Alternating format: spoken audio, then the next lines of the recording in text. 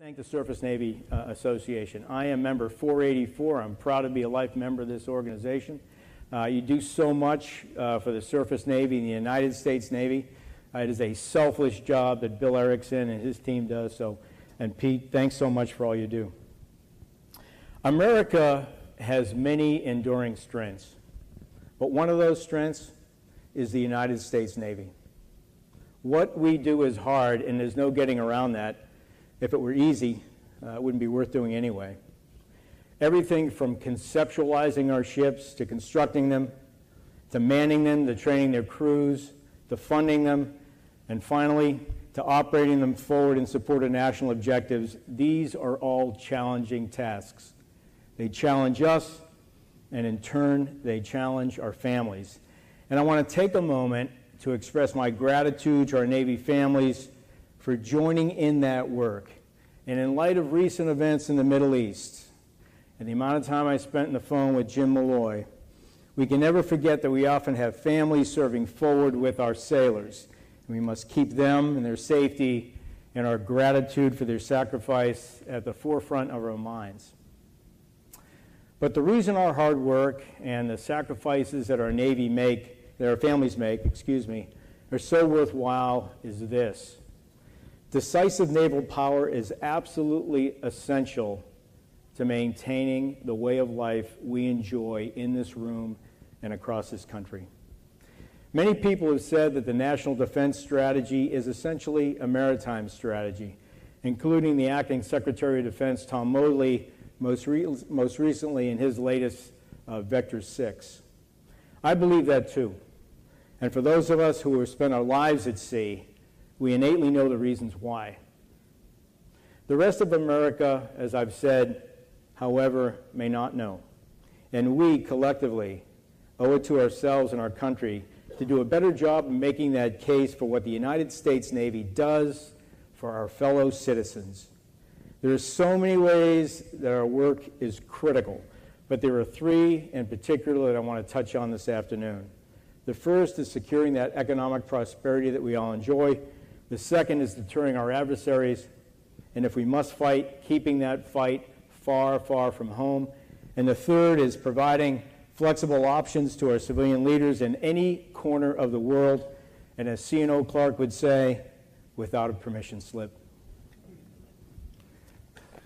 First, we secure America's economic prosperity, which was the primary concept that led to the founding of our Navy.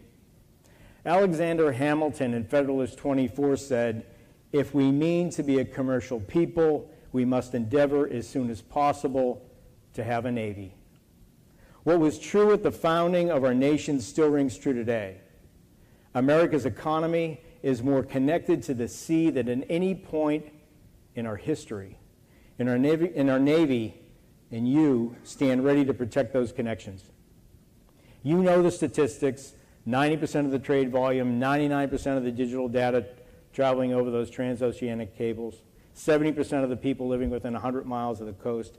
Those statistics are rising still. American commerce is maritime commerce. The American economy floats on seawater.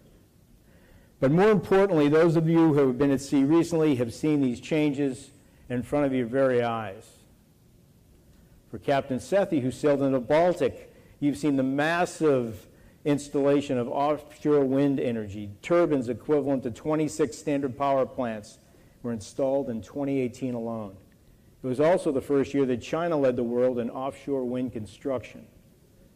If you've sailed in the Arabian Gulf, you've passed desalination plants, of which there are 20,000 around the world, providing fresh water to more than 300 million people. The vast majority of these have been built in the last 3 decades. If you've sailed the Bismarck Sea by Papua New Guinea, you've seen ships engaged in the new global gold rush of deep-sea mining, working to extract not only gold but precious metals critical for advanced technologies. And if you've pulled into ports around the world, you will see new infrastructure. Infrastructure funded in part by the direction of the Chinese government. More than just infrastructure, the Chinese government is growing a network of influence, which helps them exert control over an international system that we're trying to protect, allowing them to have more coercive power, as described in a recent article in the New Yorker, to determine which features of the global status quo to preserve and which to reject. China and other nations are increasingly aware of the scale and the scope of our interdependence on the seas, combined with complexity arising from their increased use, and that our economy is more sensitive to disruptions in the maritime environment. We will not allow it to be disrupted. The National Defense Strategy acknowledges this sensitivity, stating, "The failure to meet our defense objectives will result in reduced access to markets that will contribute to a decline in our prosperity and our standard of living." Another timeless role we fulfill by virtue of our mobility and scalability is providing our civilian leaders an adaptable range of foreign policy options. And in this age of great power competition, the key thing we provide our leadership and our country is deterrence. The concept of competition can be distorted to imply that conflict is an inevitable thing, but I don't believe that. But we must have credible capabilities and demonstrate the will to use them to deter and win without fighting. As President Teddy Roosevelt stated, a good Navy is the surest guarantor of peace. Finally, if deterrence fails, naval power allows the United States of America to keep and fight forward, far away from our shores. This task has become more demanding today. It demands developing concepts and capabilities that prevent the erosion of our defensive margin and preserves the commons. Admiral Gilday, are you feeling the pressure? In 1954, Samuel Huntington said in a proceedings article called National Policy in the Transoceanic Navy that the locale of divisive action has switched to the coastal area to what various writers have described as the rimland, the periphery, or the littoral. He also said that dispersion, flexibility, and mobility, not concentration, are the basic tactical doctrines of our Navy. There are a lot in these words that still apply today and will inform our future capabilities and our operating concepts. Our efforts are focused on preserving advantages while expanding others, especially in regards to dispersion, flexibility, lethality, and mobility. These traits allow us to effectively and credibly compete for control of contested maritime spaces. These traits allow us to keep the location of decisive action well away from the homeland. One need look no further than the headlines of the past week to see why these roles matter. Securing commerce through critical choke points, providing foreign policy options for our leaders, and keeping the danger away from the United States. And we know the Truman Carrier Strike Group, including the incredibly capable surface ships Lassen, Farragut, Forrest Sherman, and Normandy, operating forward today, right now, demonstrate our national resolve. They need no permissions to operate where they are, and they are sustainable, they are lethal, and they are survivable.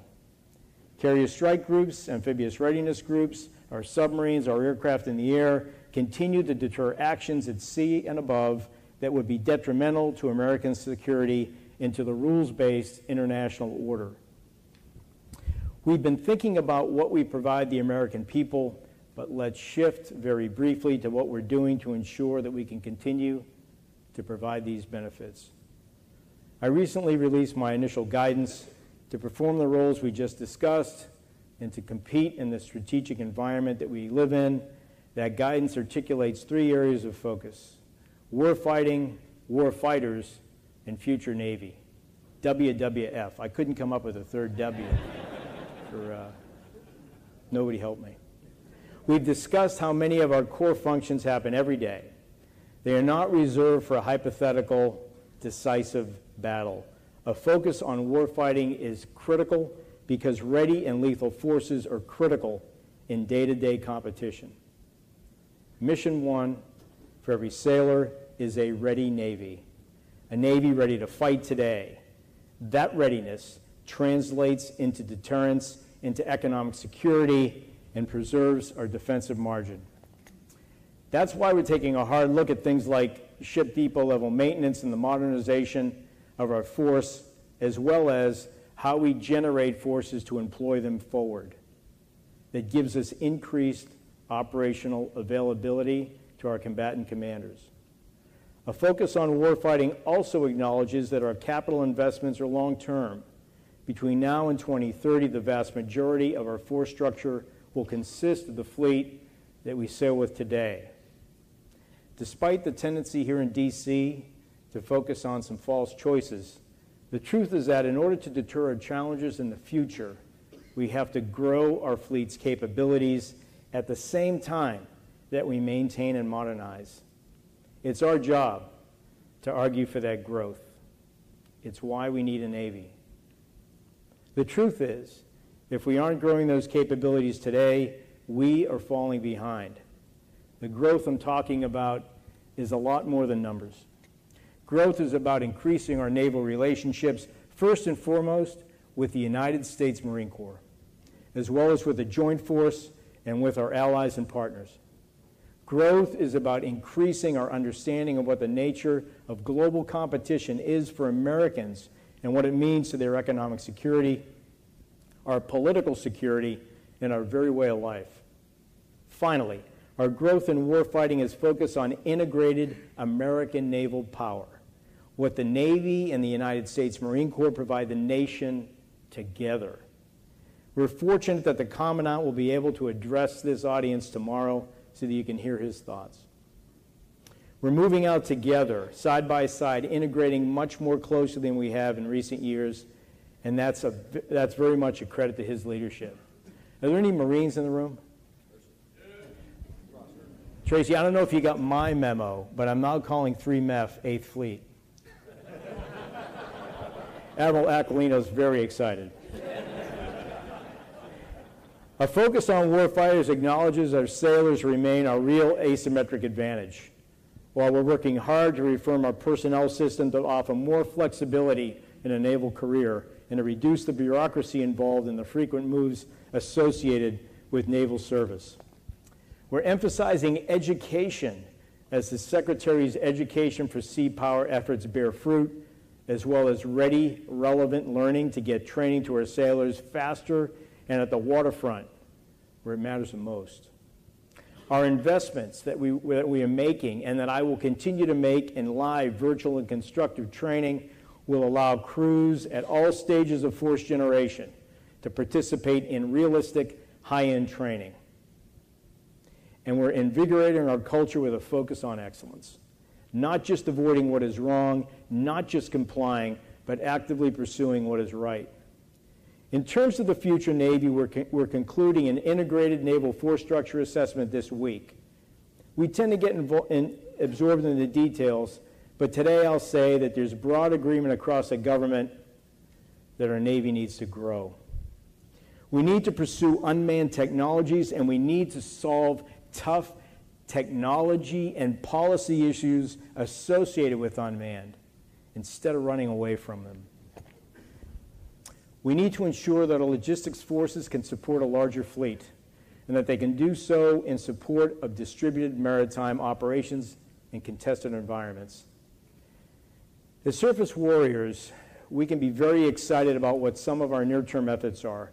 The next generation frigate, experimenting with unmanned and optimally manned systems in concert with manned platforms by continuing to backfit our current ships with new capabilities. The deployment of Gabriel Giffords to 7th Fleet with the Naval Strike Missile, a prime example. In my entire career, and I say this not just because I'm CNO, I really believe I can't think of a better time to serve in the United States Navy and in our surface force. Decisive and growing naval capability has never mattered so much to our way of life. It's up to each of us to help to tell the story why. Thanks again for your welcome today. I look forward to your questions.